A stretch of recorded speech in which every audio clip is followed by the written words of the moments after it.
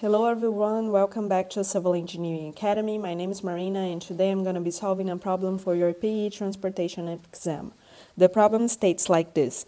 A guide sign is required for a new multi-lane highway with high volume.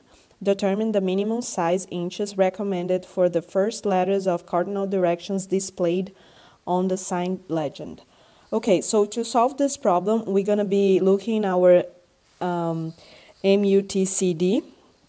We're going to look on page 216 at section 2E.32. This section is about the interchange classification.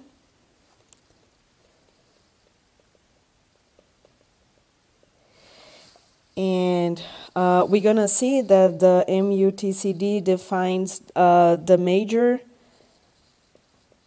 interchanges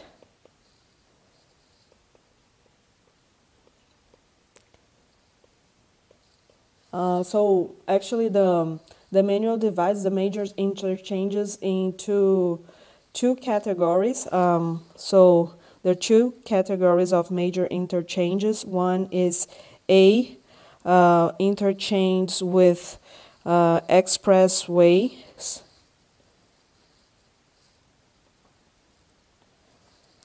or freeways,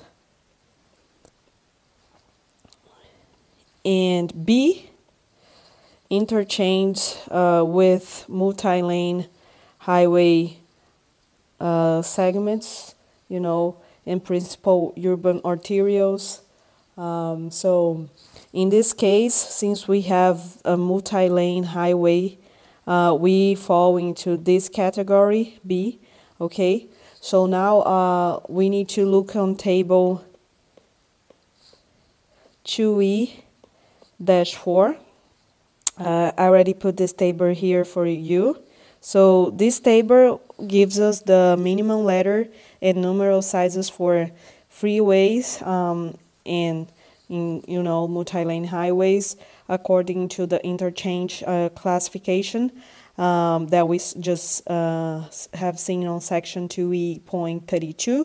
So we classified our multi-lane highway as a major interchange, category B, and the problem asks us to find the first letter size of a cardinal direction. So for cardinal directions, the first letters in category B, we have 15 inches.